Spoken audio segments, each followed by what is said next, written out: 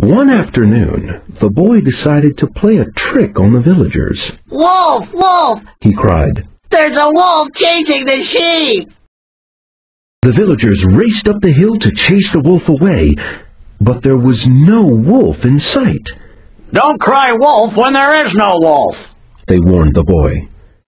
The next day, the boy tried his trick again. "Wolf! Wolf!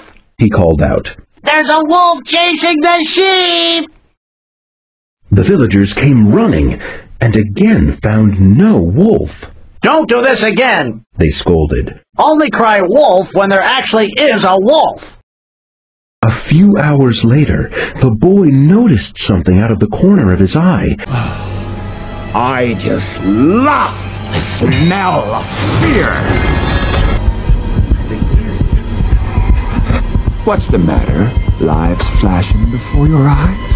Pick it up.